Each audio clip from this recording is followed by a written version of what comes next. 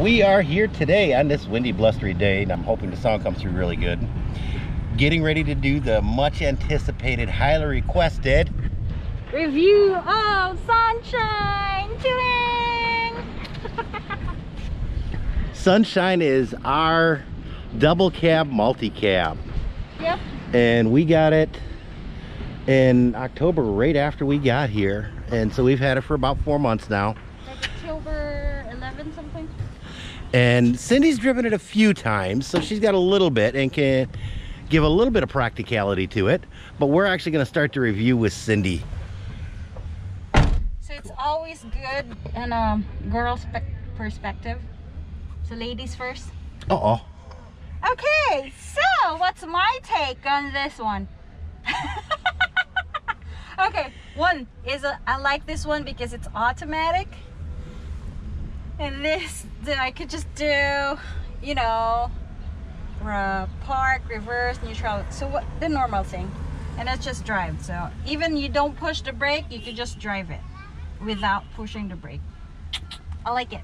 And it's not like, I don't really need to pull this. Actually, it's so comfortable. If I really want to get it closer, I could adjust like this. And ta-dang!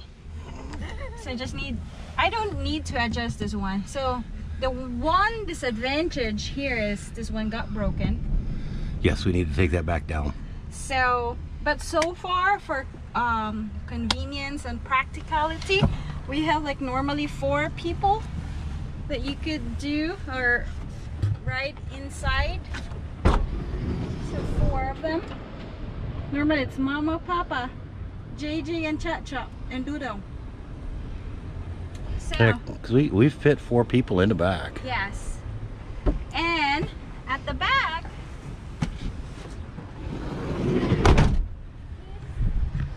according to my crew, my family, they said 6 people can fit in here, but so far we let 4 people here.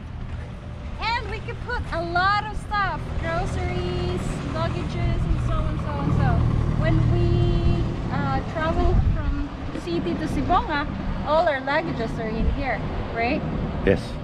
So color wise, I like bright color, so kind of like it. Before I was like, no, I like blue, but I kind of started to like it because it's Kind of grows on you.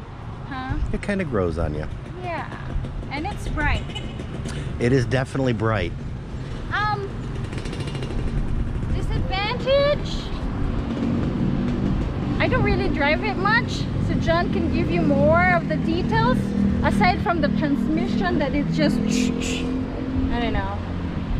But overall, I like the. I did not try to park yet, so I don't know. I'm so scared to like drive in the city, that's for sure. But I've driven in the mountain, downhill, right? Yes. And in the dirt road, in car. Uh-oh. And one in going to Argao. So Yeah. driven 3 times. No, 4 times. 4 times? 4 times. Yeah. Yeah, So- because you drove around Sibonga a little bit. So actually, I don't see what else. It's more for a girl's practicality. I don't know the tires or so and so forth. I don't know about that. The purpose is just we have a vehicle for transportation. What do you think? I don't know if you accept my review. But overall, from 1 to 10, what's my rate? Maybe How hard is it to drive as compared to the Xterra summer? Oh, summer is the brake is just so sticky. So it's not hard. I will say both have perks and disadvantage. You know, I got in summer. I'm just learning how to drive, so I get so nervous before. With this, because I know. Ooh, That's one thing you suddenly, you know. Yeah, the horn's a little touchy. I've done that more than once in traffic. Ooh, okay, so that's my review for now. It's so windy. Yeah, the wind's kicking up pretty bad, so review probably going to be a little bit shorter. Yep.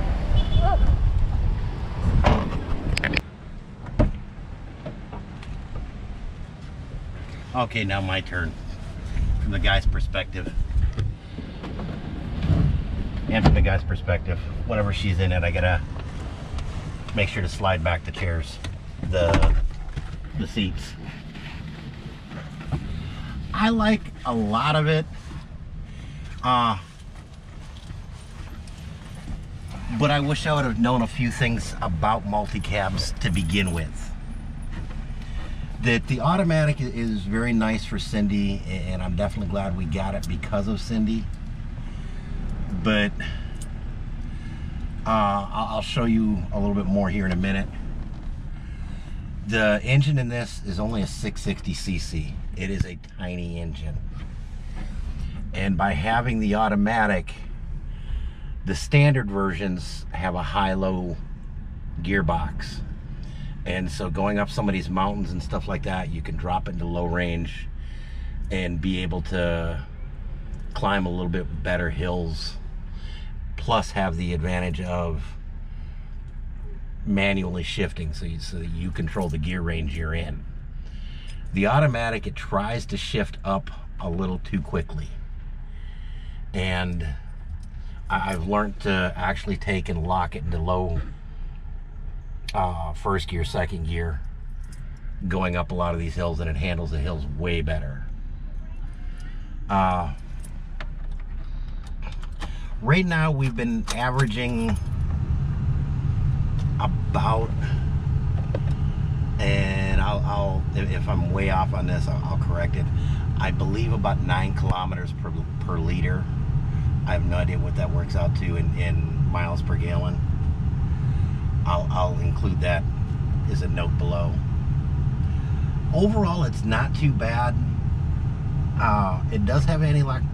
It supposedly has anti-lock brakes on here. I have never tried to verify whether or not they really do. But when you first turn it on, you do get the warning lights for anti-lock brake system. And I got surprised that there actually is an OBD port on this down here.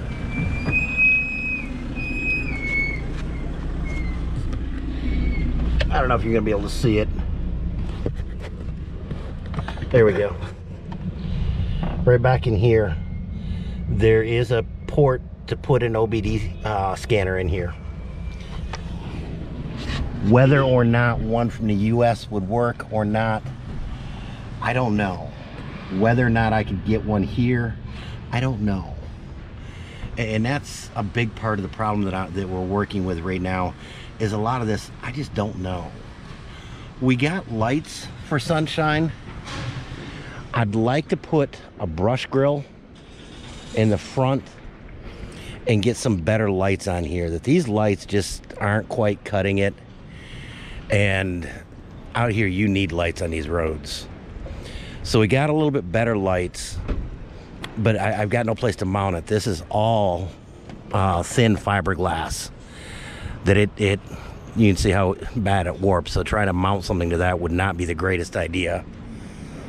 I've asked one guy about it and was originally going to do it as stainless. Might go to a blacked out steel though. Powder coated black steel. That he's saying the stainless that you get here is pretty thin and kind of flimsy. So I don't know, maybe we'll have to figure that one out. But I've tried getting wiring for this a couple times. None of the stores around here have it. Lazada has some wire, but that's going to be about a week to get here. But I haven't got the grill for it anyhow, so that's not a big deal. That over here, you actually access the engine underneath the two front seats.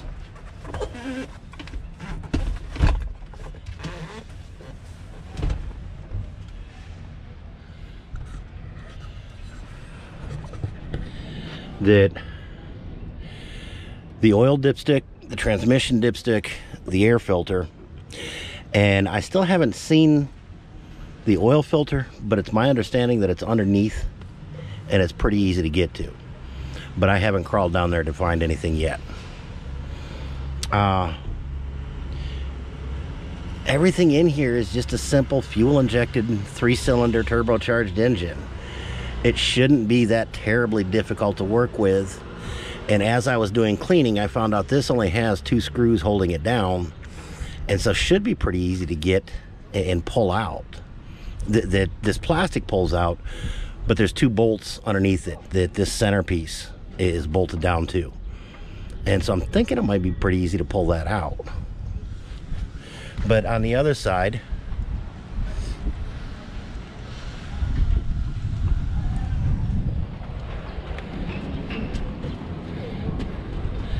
it's the same type setup. You have a pair of latches down here, and you have to fold the seat forward a little bit, but it just folds back. You have the battery, the oil fill, and again, I haven't found the spark plugs in here. I know they've got to be under here. I'm thinking they're underneath this bar. I haven't seen a distributor either. So, and online there's actually not a whole lot of information about these. But the engine itself is here, so you know there's not anything in front. What is in front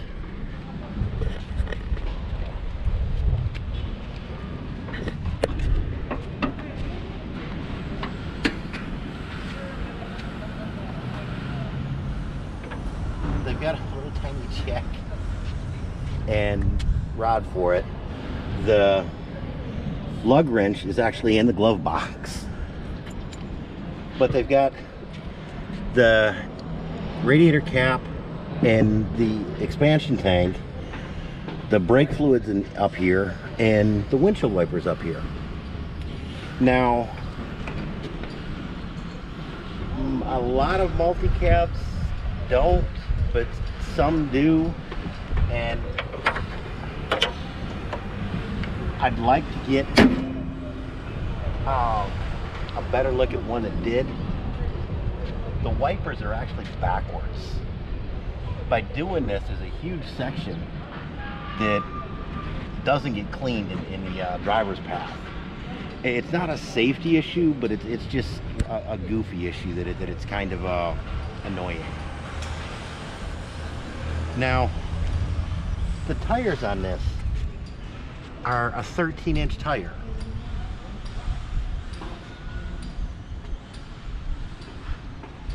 I'll look and actually put it in the description, the exact tire to it. Yeah, as far as in the inside, any of the longer trips that we've taken, so far we've never had to have the cab closed up, windows up because of rain or whatever. But it does get warm, and the air conditioner, whether it's just too small for the vehicle, whether it was an air conditioner out of a single cab and just isn't strong enough or what, it doesn't cool. It blows out nice cold air, but it doesn't blow out enough air to cool the cab. And the weather here is good enough to just roll down the windows. Now the nice thing to this is both sides have a sliding door that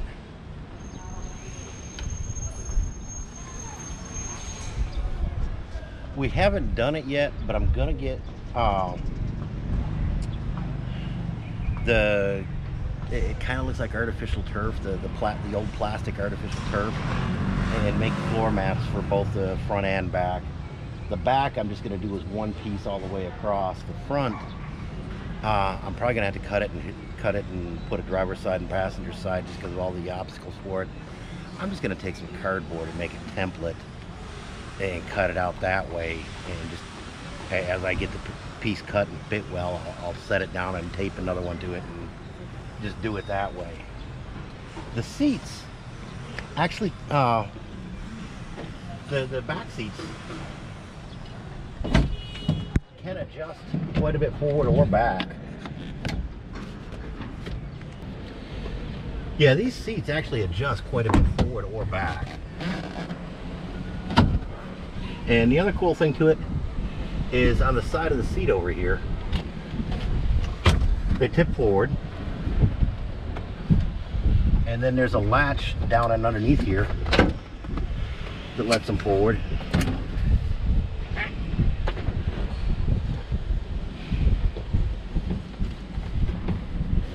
Now, I saw a video the other day that said to take these off.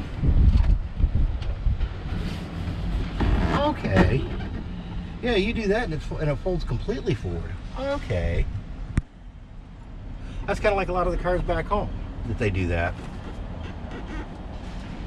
But there's a little bit of storage underneath here that, as you can see, we get an air compressor and some other stuff that's stored in under here. Yeah, this is for me. I got a chair cane.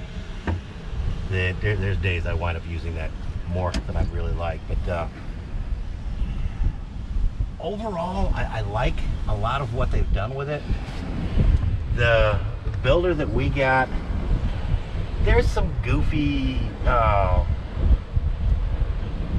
signs that it wasn't the best of care taken when he did this, when they did the rebuild to it, that they actually get these in parts and that they're shipped in from Japan is surplus parts, and they buy them as surplus parts, which is legal, but then they reassemble them and take them and convert them from a right-hand drive back to a left-hand drive. And there's a handful of things that they didn't swap over that needed to, like the wipers, the window controls are backwards. The mirror adjusts. It's got power mirrors, and again, it's backwards. That you need to change the right position controls the left mirror. The left position controls the right mirror, and it's just a bunch of goofy things like that that make me say they didn't take as good a care doing the stuff. Not too long after we got it, the spare tire fell off because it was a bolt that either wasn't put in, went missing, or wasn't put in right.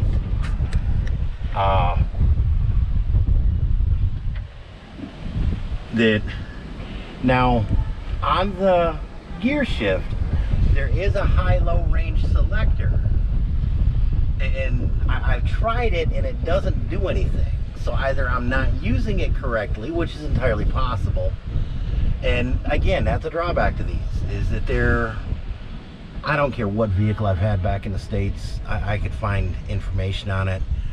You could find a freaking ton of YouTube videos on how to do anything on them. And I've had some older classic vehicles that I've worked with and have not had any problems finding information about them. These things, there's just nothing online. I am starting to find a little bit more. Back in the States, there's a few of them out there that they're not terribly commonly imported. Most of them are still the right-hand drive, that they haven't done the conversion to them, and then they're called a Suzuki Carry. They're not called the multi-cab or the DA62. So yeah, will I be able to find more information on them? I don't know, maybe, probably. I'm hoping. Supposedly one of the people that had a video that does import them said that there are some out there that have had the service manuals and owner manuals translated to English, and I would love to be able to find one of those, especially the service manual, to find out more on this thing. But I've seen some of the translations that they wind up with, so it may not be much use at all anyhow, but at least it should have better pictures and exploded views of some of this stuff to help figure out what it is and where it is. When I pulled off this center console, there's a wire down there that's been cut off and not reconnected to anything that I have no idea what is, where it goes to, or anything else. And everything seems to work, so I just don't know. Would I buy one again? Yeah. I would pay a lot more attention to it. And also there's other people out here that do custom builds, that they're a little bit more expensive, not horribly so, but you give them what you want, they sit down and discuss, we just can't do that, or yeah, we can do that, but it'll be this, and you'll wind up making this cost money, but you hammer it out what can and can't be done, and they'll custom build it in about a month. So that would be a possible option. Rusco is another big company that they get these, and they're a big company, so that they have a lot better service departments, and they're all through the Philippines.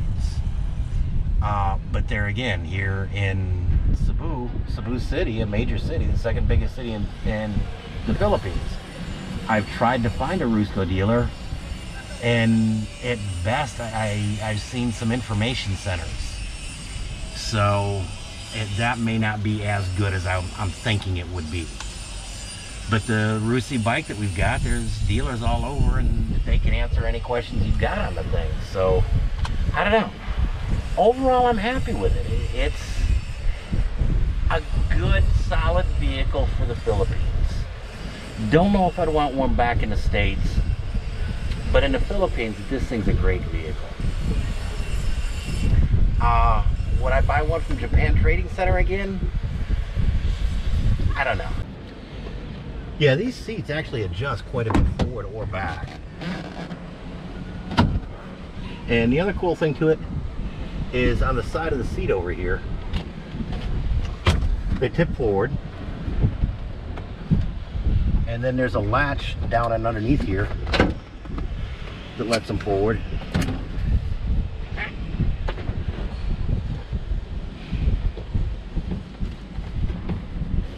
Now, I saw a video the other day that said to take these off. Okay. Yeah, you do that and it folds completely forward. Okay. That's kind of like a lot of the cars back home that they do that. But there's a little bit of storage underneath here that, as you can see, we get an air compressor and some other stuff that's stored in under here. Yeah, this is for me. I got a chair cane. There's days I wind up using that more than I really like, but overall I like a lot of what they've done with it. The builder that we got, there's some goofy signs that it wasn't the best of caretaking when he did this, when they did the rebuild to it, that they actually get these in parts, and that they're shipped in from Japan is surplus parts, and they buy them as surplus parts, which is legal, but then they reassemble them and take them and convert them from a right-hand drive back to a left-hand drive. And there's a handful of things that they didn't swap over that needed to, like the wipers, the window controls are backwards. The mirror adjusts. It's got power mirrors, and again, it's backwards. That you need to change the right position controls the left mirror, the left position controls the right mirror. And it's just a bunch of goofy things like that that make me say they didn't take as good a care doing the stuff.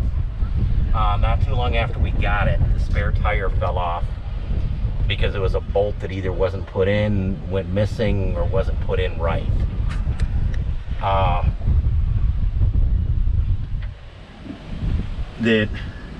Now on the gear shift, there is a high-low range selector, and I've tried it and it doesn't do anything. So either I'm not using it correctly, which is entirely possible, and again, that's a drawback to these, is that they're, I don't care what vehicle I've had back in the States, I could find information on it. You could find a freaking ton of YouTube videos on how to do anything on them. And I've had some older classic vehicles that I've worked with and have not had any problems finding information about them. These things, there's just nothing online. I am starting to find a little bit more. Back in the States, there's a few of them out there that they're not terribly commonly imported. Most of them are still the right-hand drive, that they haven't done the conversion to them. And then they're called a Suzuki Carry. They're not called the multi-cab or the DA62. So yeah, will I be able to find more information on them? I don't know. Maybe, probably. I'm hoping. Supposedly, one of the people that had a video that does import them said that there are some out there that have had the service manuals and owner manuals translated to English, and I would love to be able to find one of those, especially the service manual, to find out more on this thing. But I've seen some of the translations that they wind up with, so it may not be much use at all anyhow, but at least it should have better pictures and exploded views of some of this stuff to help figure out what it is and where it is. When I pulled off this center console, that there's a wire down there that's been cut off and not reconnected to anything, that I have no idea what is, where it goes to, or anything else. And everything seems to work, so I just don't know. Would I buy one again? Yeah. I would pay a lot more attention to it. And also there's other people out here that do custom builds, that they're a little bit more expensive, not horribly so, but you give them what you want, they sit down and discuss, we just can't do that, or yeah, we can do that, but it'll be this, and you'll wind up making this cost money, but you hammer it out what can and can't be done, and they'll custom build it in about a month. So that would be a possible option. Rusco is another big company that they get these, and they're a big company, so that they have a lot better service departments, and they're all through the Philippines. But they're, again, here in Cebu City, a major city, the second biggest city in the Philippines. I've tried to find a Rusco dealer, and at best I've seen some information centers. So that may not be as good as I'm thinking it would be. But the Rusi bike that we've got, there's dealers all over, and they can answer any questions you've got on the thing. So, I don't know. Overall, I'm happy with it. It's a good, solid vehicle for the Philippines. Don't know if I'd want one back in the States, but in the Philippines, this thing's a great vehicle. Would I buy one from Japan Trading Center again? I don't know. I would know enough to look at a lot of different things than I did. And I'm not displeased with this purchase, but I think we could have done a little bit better. But it was the first try, and it wasn't that terribly expensive. I'll put down the cost, if it's okay with Cindy, I'll include the cost. I just got a thumbs up. I'll include the figure that we paid for it, and that includes a year of insurance. Yeah. 2 years registration. Yes. And 2 or 3 years. 2 or 3 years. I guess it's 2. I need to look. Okay, I think it's 2, but we'll check. We'll double check to be sure. and that they're saying that there's a year's warranty on it. Now, Cindy made comment about the transmission. Here, about 2 months into it,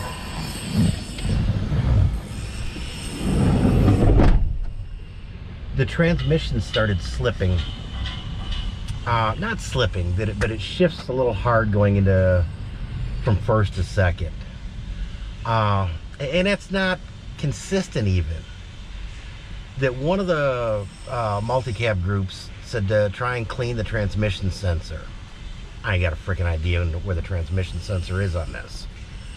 And so I wouldn't know where to go to clean it or to do anything like that. Monday, we're gonna run it down to the dealer to have them take a look at the mirror, to have them take a look at the transmission.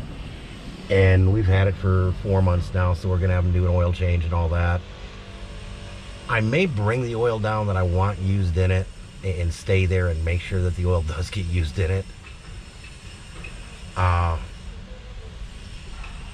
But we'll see how well the dealer handles that. So keep an eye on the description. The description will change, and I'll let you know how the dealer dealt with that and how long he took. But when we had the spare tire mount issue,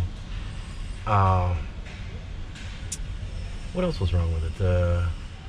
The dash lights stopped working. The side that got broken. Oh yeah. The spare tire is underneath here. And when it came off and hit here and tore the mounts really bad. So that this thing was just literally flopping in the breeze. And we were only gonna be in Cebu overnight. So we were leaving the next morning. And we explained that to the dealer that we're here, but we're only here overnight. You know, we really do need it tomorrow morning, that we are going back. And he kind of hemmed and hawed about it, but he did say that they will do everything they can to get it fixed tonight. And sure enough, they did. That they had everything back running just like it should be the next morning. So, like I say, that there's some little attention to detail that I think could have done better, but so far that they're seeming to service everything well. So, again, check back in about a week or so and look at the description, and I will update the description to how long they took and how well they did with it. If you have any specific or particular questions, if there's enough, I'll actually revisit the review. If there's just a handful in one of my live streams, feel free to ask about them, or just leave it in the messages, and I will make sure to answer them to the best of my ability.